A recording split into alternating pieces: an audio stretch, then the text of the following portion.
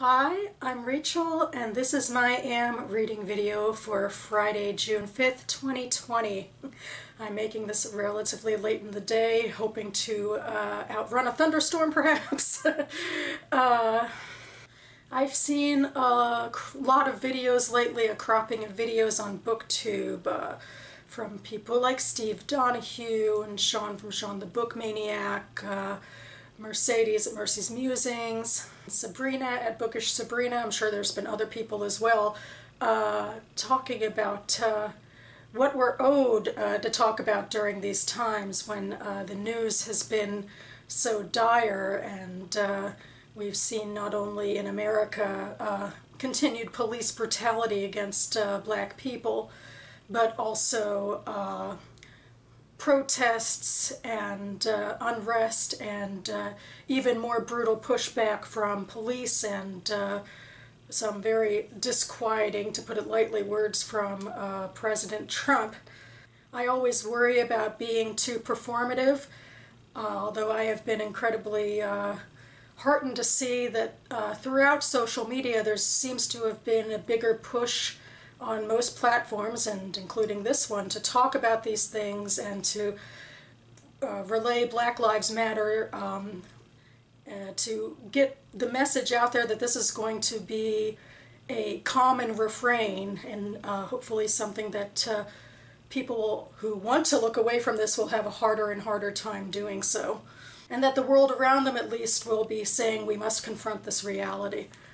I've also been very fortunate in my reading of the BookTube prize that in the last round, the quarterfinals that I judged, my nonfiction group was very heavily influenced by issues of racial inequality in America, and I thought I would particularly highlight Charged by Emily Bazelon, which is about the movement to reform part of the criminal justice system, particularly having to do with prosecutors, people who have an incredible amount of power when it comes to criminals, perpetrators who come before them having committed crimes that in the past would be met with draconian action and continue to be, given our mass incarceration rate in the U.S. But this book talked about reform methods that some DAs are trying to implement, about funneling more money into diversionary programs for mental health and for drug rehabilitation and other means. And it was on my mind, and I was very fortunate that I read this book shortly before submitting my primary ballot for Maryland state elections. And that did influence me a lot to look at some of the people running for office. I had some people running for my circuit court, and I had some people running for the education board, and I wanted to go ahead and do due diligence on these people and their platforms, and I found some interviews, and I particularly wanted to pay attention to what they were saying about these diversionary programs that I had just learned a fair bit more about, and about the type of language they would use about putting money into these sorts of programs rather than the old school just lock them up sort of stuff. And with regards to schools, language regarding diversity of teachers and making sure that Black and Latinx children have access to the education that they need. So I'm fortunate for this, and it makes me think too that particularly within liberal society, I don't think we focus a lot on local elections. It's something I particularly heard after the Trump election, of all things, that it's the conservative voters who go and make their voices heard in local areas. And most of America has now, most if not all of America now, has now voted in the primaries, and we have, the big election in November, and of course we're all focused on a very specific part of that. But I think it behooves us to remember that we do have power within local elections to deal with issues like this, and to hopefully get people into office that will relay these values. So I'm very fortunate, and I will link my BookTube prize video down below because I talk about this book and other books having to deal with racial issues in the U.S. and other books as well. This is usually the part of the video these last couple of months where I say I'm going to ignore all of my reading the month before, and I certainly will do that for the most part. My May 2020 literary newsletter is linked down below, where I have snippets of Goodreads reviews, other news that has caught my fancy in the literary world, book pick and a book meme, and etc. So you can see that all down below. I have been, I think, in a little bit of a slump since finishing my final book, technically, of May, which was A Ballad of Songbirds and Snakes by Suzanne Collins, which I loved, unsurprisingly, and I do think it discusses pretty important themes, and I imagine I will be talking about them later down the line, because at the end of June I will probably, or intend to be, posting my mid-year check-in video.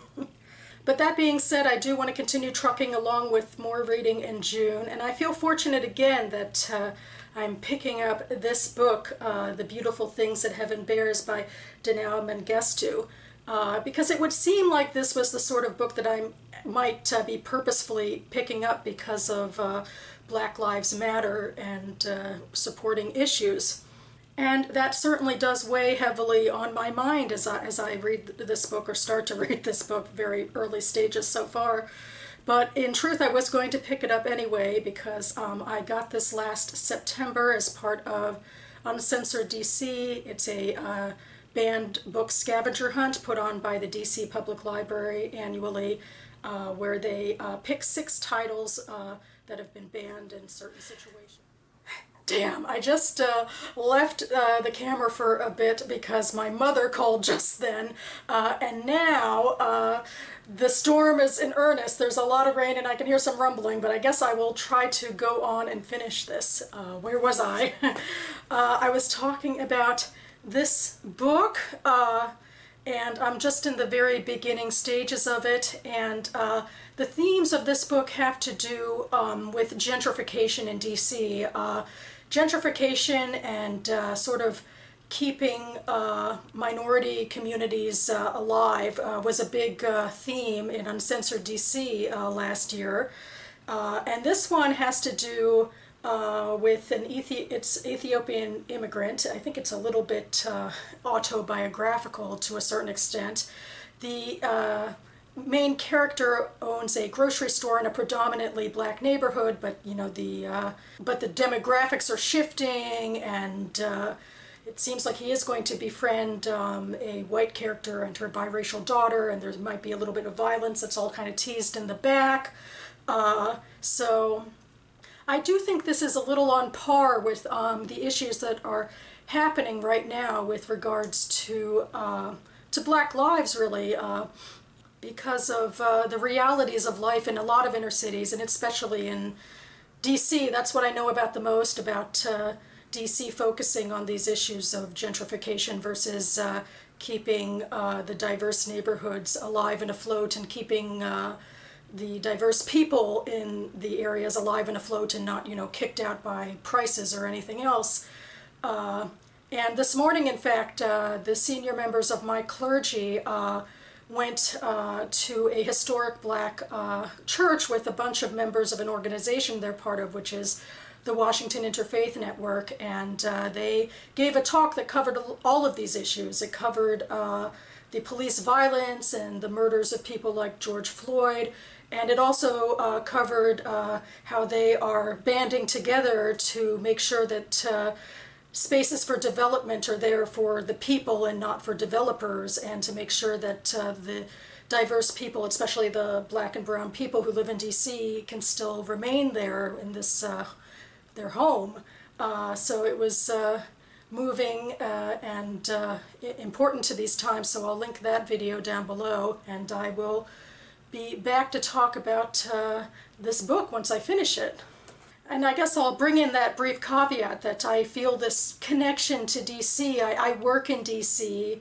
My synagogue is in DC. I don't live in DC, so I do inhabit a strange space. It's city that I care about, the city that I care about the most now is DC, and of course also Montgomery County where I live.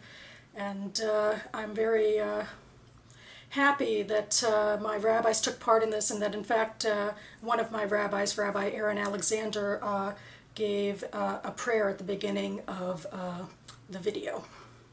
And another issue that is somewhat adjacent to things I've been talking about is the issue of immigration in America. Another highly charged political issue, or perhaps politicized issue, about whether or not people belong here, or if we should welcome them in as our new neighbors and friends.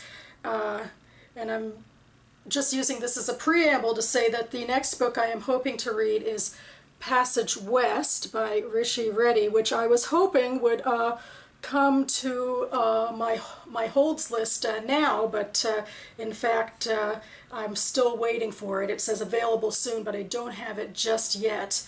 But this is a debut novel by Rishi Reddi, and it is about Indian sharecroppers, I think in the 30s. I put it on my most anticipated releases of the year list that I made in January, that video. And a major reason I wanted to read this book is because just by circumstance, serendipitously, 10 years ago, I was just shopping around in a Barnes & Noble, and I found her collection of short stories, I think even in a discount box. And I just thought that they looked really interesting, and I liked them. And out of the blue, 10 years later, here she is publishing her debut novel. And I hope it is good, and I hope I can bring some good attention to it on BookTube. So that about covers it for me now. It seems like I've been lucky so far. I don't think there's been any thunder booming in the distance. But I will be back later in the week. I have a plan to wrap up my Maybe Midrash Readathon, which is something I partook in last month, a BookTube created readathon to read books pertaining to any world religion. And I read a fiction and nonfiction book based on Judaism, and I want to tease some themes out of both of those books and talk about it a bit. So stay tuned. Thank you so much for watching, everyone. Stay safe, and I will see you next time.